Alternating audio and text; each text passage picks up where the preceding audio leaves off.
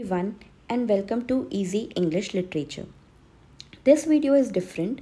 Here I am going to discuss 120 important and famous characters in English literature. इस portion से questions आते ही हैं कि which particular character belongs to which particular work.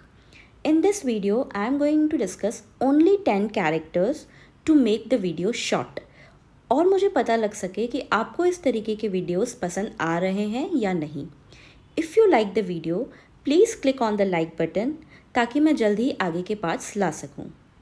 So let's get started. First is Absolute Sir Anthony from Sheridan's work The Rival.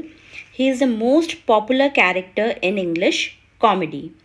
Second, Adams Parson from Fielding's Joseph Andrews, and he is the chief source of humor in the novel. Third is Allworthy from Fielding's Tom Jones.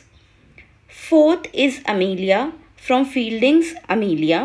यहाँ पे आपको ये ध्यान रखना है कि Amelia character Makepeace थैकरे की novel vanity fair में भी है, तो ये कॉमन कैरेक्टर है इन Henry fieldings Amelia and in Makepeace थैकरेज novel vanity fair.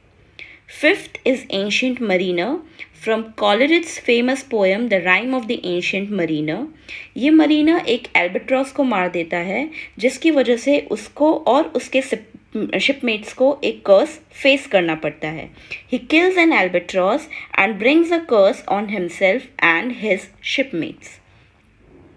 Sixth is Antonio from Shakespeare's Merchant of Venice. Antonio stands a trial for a pound of flesh demanded by Shylock. Shylock ने उससे एक pound of flash मांगा होता है कि उसके शरीर में से कुछ फ्लैश उसे देना होगा, तो वो ट्रायल स्टैंड करता है Antonio. Seventh is Arden Enoch. Arden Enoch is from Tennyson's poem Enoch Arden. Ardern Enoch एक सी वॉयज पे जाते हैं और कई टाइम के लिए वो घर नहीं आते, एब्सेंट होते हैं. उनकी वाइफ किसी और से शादी कर लेती है. जब वो लौटते हैं उन्हें पता चलता है कि उनकी वाइफ की किसी और से शादी हो गई है. वो बहुत निराश हो जाते हैं और उनकी डेथ हो जाती है. Eighth character is Admirable Crichton from J.M. Barrie's The Admirable Crichton. This play is a fantasy play और यहाँ पे ये बटलर का रोल प्ले करते हैं. Ninth is Allmere from Joseph Conrad's Allmere's Folly.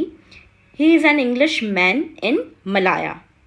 And 10th is Agnes from Dickens' David Copperfield. Charles Dickens का work David Copperfield से है एग्नेस, जो डेविड कॉपरफील्ड की वाइफ बनती है आफ्टर द डेथ ऑफ डोरा. So these were the 10 characters. For more such videos, please subscribe to my channel and hit the bell icon. Till then, all the best and keep learning. Bye bye.